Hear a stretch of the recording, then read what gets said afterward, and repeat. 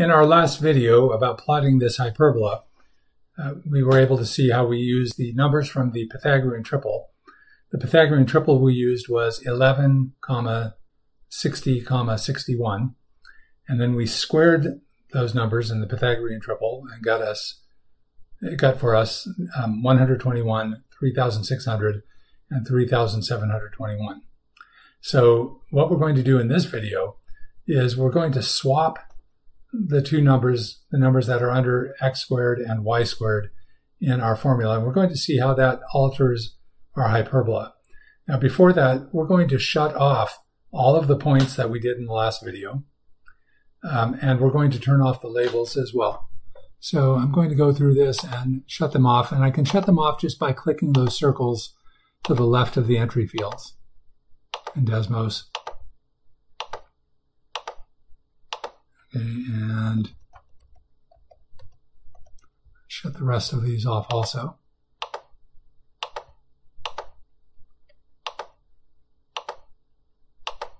And then to turn off the labels, we just uncheck the label boxes. I don't want to delete any of these things. So that's why I'm not clicking on the X. I want to hang on to them. There we go. Okay, so we've shut off everything, all the points and all the labels, all the axes.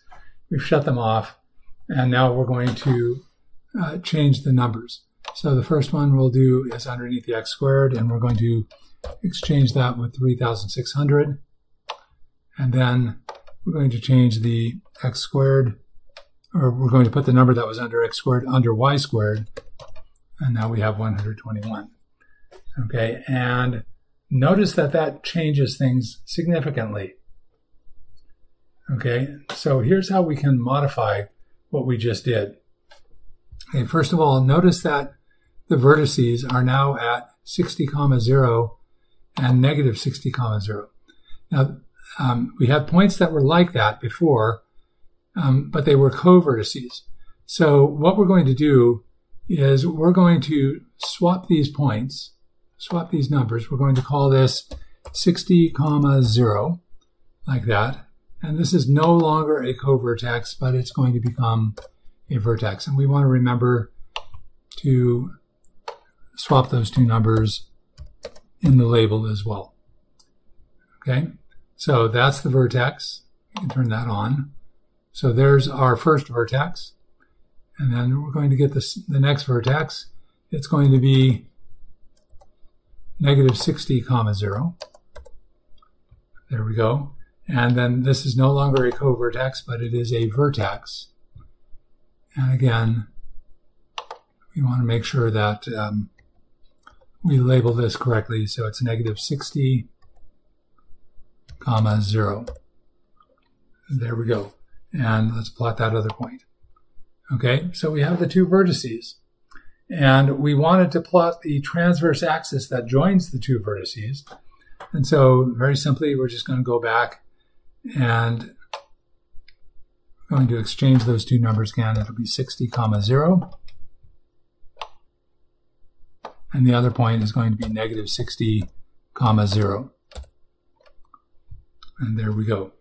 So we have the appropriate labels on our new vertices, and we have plotted the transverse axis. Okay, that is the transverse axis. So now we're going to plot the conjugate axis, and we're going to plot the co-vertices. So these points, the co-vertices are now going to be associated with 11, because notice that the 121 is under the y squared. The square root of 121 is 11. So that means that we have to turn this into a y coordinate. So 0, 11, like that. Okay, and this now becomes a co-vertex. So we're going to call it a co-vertex, like that. And we want to make sure that we label it correctly. So it's going to be 0, 11. There, so that's our first co-vertex. Let's turn that point on. There it is. Okay, and then the second co-vertex should be 0, negative 11. And let's label it correctly. So that's now going to be a co-vertex. Whoops. There we go, co-vertex. And the coordinates of the co-vertex are 0, negative 11. And let's turn that one on. Okay, so now we have our co-vertices. All right, and so we need to exchange the x and y coordinates of these 2 points also, 0, 11. And then the other one is 0, negative 11. There. And then let's turn this on. There. So there is our co-vertex. Our co-vertices and also our conjugate axis. Now the next thing that we're going to do is we are going to swap the coordinates of our 4 corner points on our x box. So let's just, we're going to exchange these, right? So it's, instead of being negative 11, 60, it's going to be 60, negative 11. There we go. Okay, and let's turn that on. And notice this time that we are in the lower right-hand corner. So the order in which we do these things is going to be a little bit different. We're starting from a point, but we're going to go in a different cyclical fashion. We're going, instead of going counterclockwise, or instead of going clockwise, we're going to go counterclockwise this time. So then the next point, we're going to swap these 2 values. It's going to be 60, 11. And turn that on. So there's our next point. Notice that we are going counterclockwise. And then our next point is going to be negative 60, 11. Turn that one on. And then finally our last point is going to be negative 60, negative 11. There we go. So those are, let's turn that on. Those are the corner points of our x box. Okay, and then we have to make those same switches in the polygon here. So the first one's going to be 60, negative 11. And the next one after that is going to be 60, 11. Like that. And then the next one after that is going to be negative 60, 11. And then finally, we're going to have negative 60, negative 11. So negative 60, negative 11. Okay, and let's turn it on. There we go. Okay, and remember, in the last video, we edited this, just to show you how we edited that. We first of all turned off the fill, so we don't want the fill on, and we made the lines, instead of being solid, we wanted them dashed. So there is our x box for this new hyperbola. Now here's an interesting point. Notice that so far we've been swapping the points, and so we're going to do the same thing here with the slope of the asymptotes.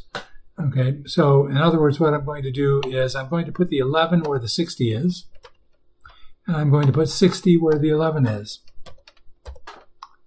and turn it on. And perfect.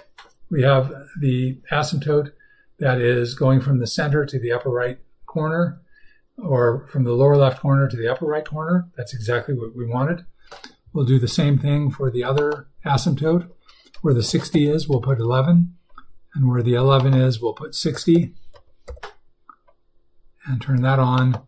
And again, we have the same thing happening. Okay. All right, very good. So now the last thing to do is to deal with the foci. And interestingly, since the numbers are the same, since the numbers under the x squared and y squared are the same as they were last time, 3600 and 121, what that means is that the coordinates of the foci are not going to change. The other thing to note was that we kept the minus sign between the x squared and the y squared, but in front of the y squared.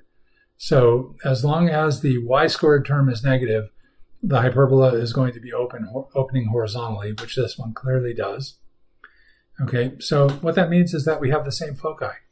So all I have to do is turn them on. And you can see it looks like they're covering up the vertices.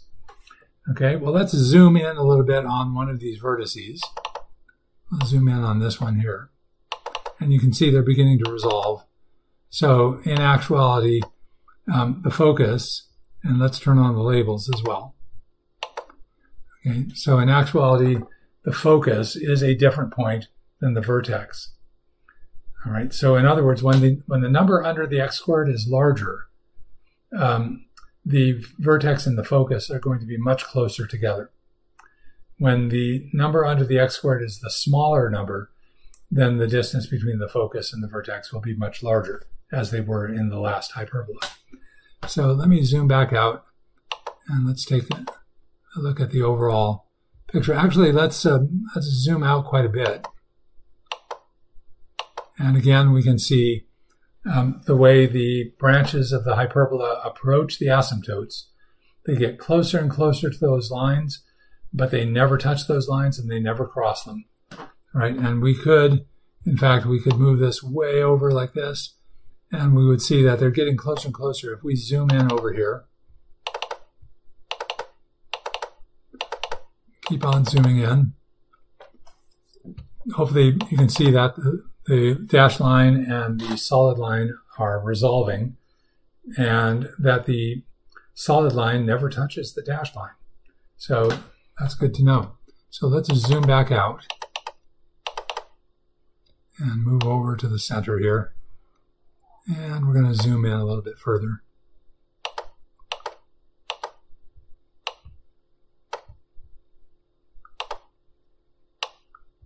See if we can, there, like that. So we can still see the branches of the hyperbola. We can see that the foci and the vertices do not lie on top of each other. We see our transverse axis and our conjugate axis, and we see the co-vertices. And we see the x-box and the two asymptotes. And that's all we need to plot a hyperbola in Desmos. So again, I hope that this was very helpful to you. All right, scroll up here and we can see our original equation here for this particular hyperbola. And we'll come back, and in the next video, what we're going to do is we're going to put a minus sign in front of the x squared term, and we're going to put a plus sign in front of the y squared term, and we're going to see how that changes this particular hyperbola. So hopefully this was helpful. Look forward to seeing you in the next video.